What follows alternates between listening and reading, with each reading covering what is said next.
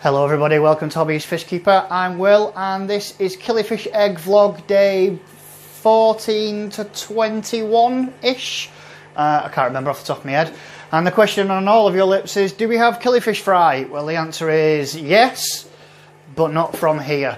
A couple of days ago I decided to drain the water off. There's still some more water left in there, but it will be being drained off. And I am going to re-dry the peat and leave it for another week or so just to see if the incubation period wasn't calculated correctly on the packages.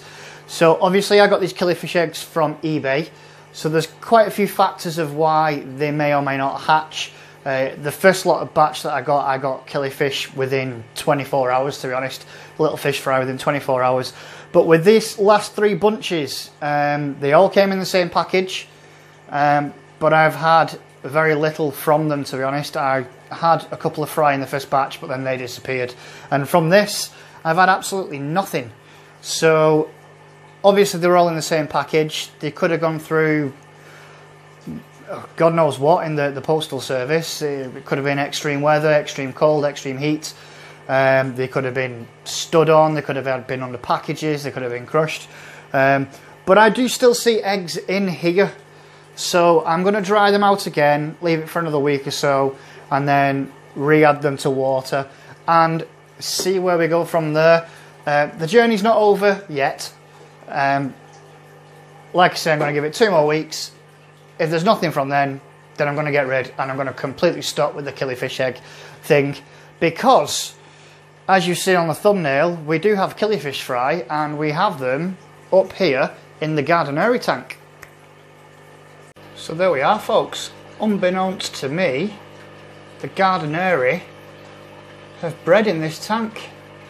I don't know whether you can see it. I've seen 3 in this tank. Yeah, was not aware that they were spawning,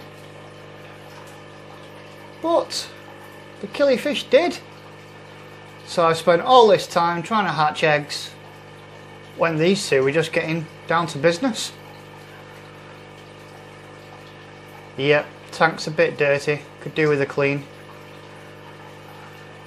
But there we have it, we have killifish fry. So sorry for the clickbait thumbnail.